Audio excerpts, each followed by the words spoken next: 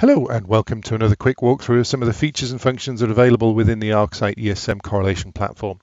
In this example, I'm actually going to dig a little bit more into an often overlooked aspect of the console is what we call an event graph.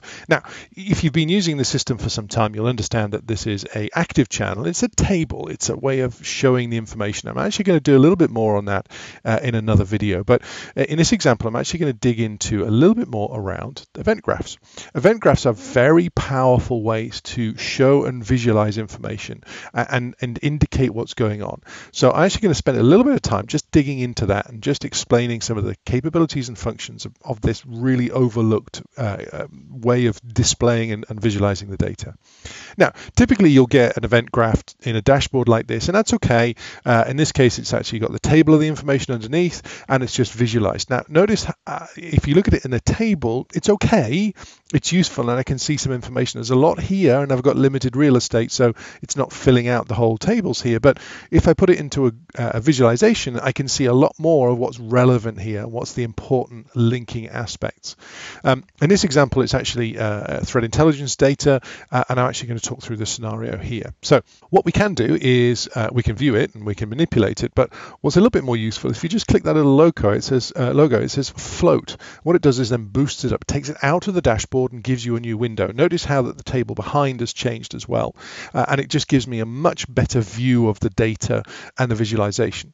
Well, what am I looking at? Well, I've got three aspects to this particular event graph. What we're seeing is the red boxes. We're seeing some blue or sky blue circles, and in this case we're seeing a white final large box. What does this mean? Well, probably the easiest thing for me to actually show is just if I hover over something. So if I just hover over this particular one here, what this means is it's an attacker, which means this is the source of something. And you can see that it showed me 35 with regards to the total number. Now, if you notice, and conveniently I timed it to do this, how it actually just suddenly changed that. I dragged and made it a little bit more visible. Notice how it suddenly changed and refreshed that back to that view. That's because this is a real-time graph. It will update and redraw itself at regular intervals. The way to stop that, you see the little pause button there? Just hit pause.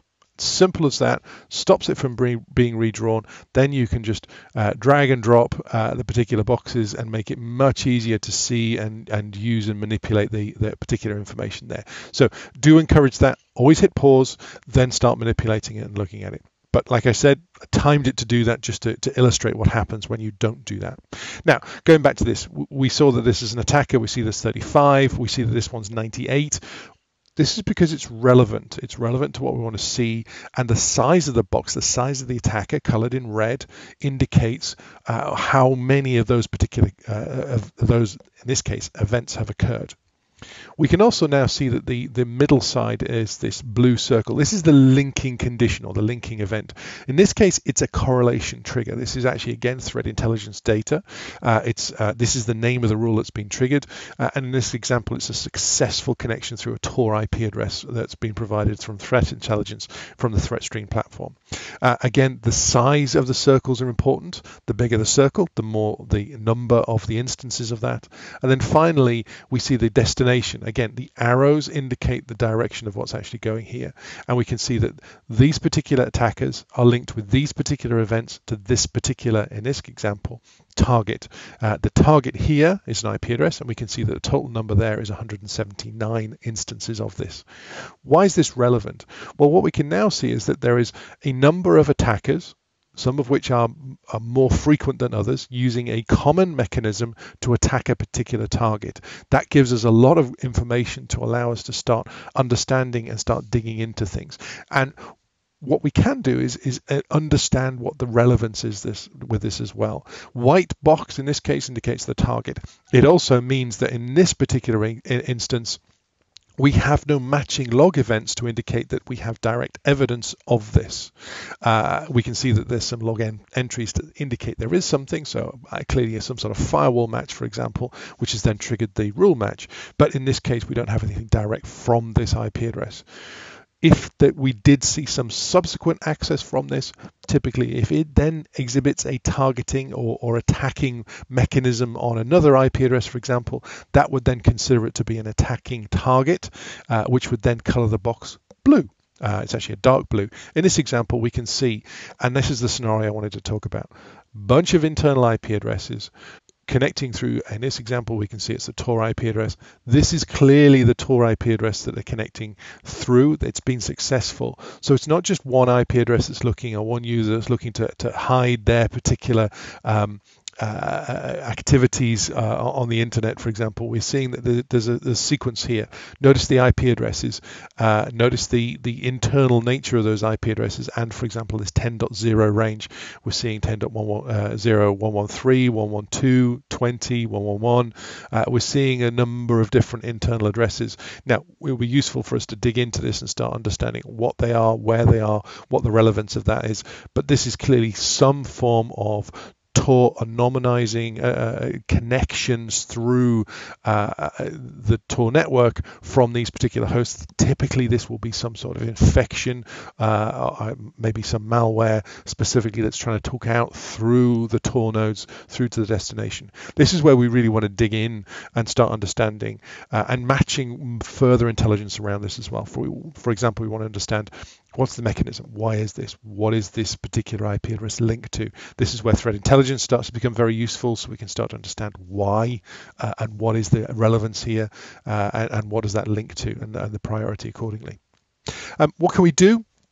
Just a little bit of a walkthrough on the event graph as well. We can display the data in different formats. We can do it as in a hierarchical, which is this.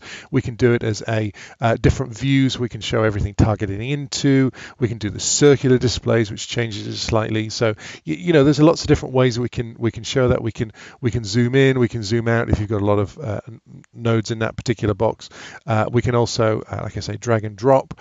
You can also dig into these as well. Now, you can actually just take a look at and analyze in channel. So just like you can with an active channel, you can then just open up a particular channel for that IP address and just take a quick look at what's going on. So in this case, I'm just going to open a channel for that. In this example, it's over a day, so it's actually going to go away, retrieve the data for this particular event channel. We can see that all of the connections and log information that we have for this particular IP address is listed here. So this is actually a bit suspicious. What is now useful is what we could do is do another event graph on this. So I'm only going to do a limited amount here. And what we can do is we just throw that into an event graph and see what the relevance of this particular communications are. Now this is very interesting now. Now we can see this IP address to this particular IP address, this particular destination target, for example. We can see that there's a whole bunch of accepts. We can see that we've actually picked up some sort of compromise involved. We're seeing that there's been some FTP connections as well. And we're also seeing that this is hitting some malicious domains as well. We really need to dig into this, because when this is not just a connection through a Tor network, we're seeing that this is a whole bunch of malicious activity from this particular IP address. So we really need to dig into what's going on here. That's all just by looking at, in this example, some event graphs and manipulating those and drilling down through those, rather than having to just look at a table and doing filters and trying to position it through that. Using something like an event channel, event graph is a much easier way of displaying that data. So I hope that's been useful, and good luck in hunting and looking at your log data using an event graph in the future. Thank you very much.